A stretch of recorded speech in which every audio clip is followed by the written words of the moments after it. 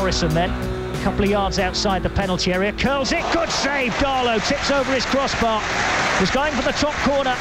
It's a good hit from Ravel Morrison, and Karl Darlow, one-handed, tips it over the bar.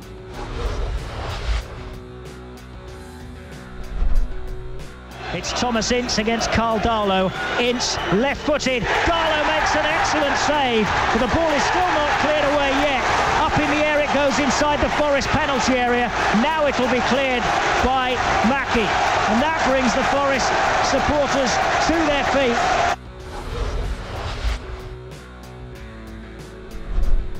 And this is Lee sending it right-hand side for Burke, cutting inside this time, hitting a left foot shot. Magnificent save from Karl Darlow. Burke doing what he's done before against Forest and shooting from long range. And in the past they've flown into the top corner, and here Karl Darlow ensures it doesn't, diving up towards his top corner and palming it round for a corner kick to Birmingham. Great save again from Darlow.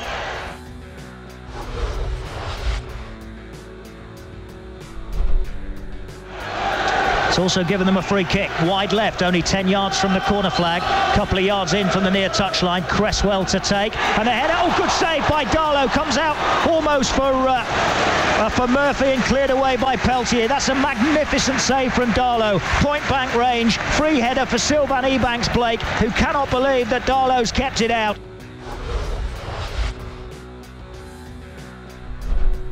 Drinkwater runs over it, delivered by Knockart, and the header is tipped over by Darlow. Great save. Nugent's header was going top corner, and Darlow, one-handed, rose high towards the top corner of his net and tipped it over the crossbar for a corner kick.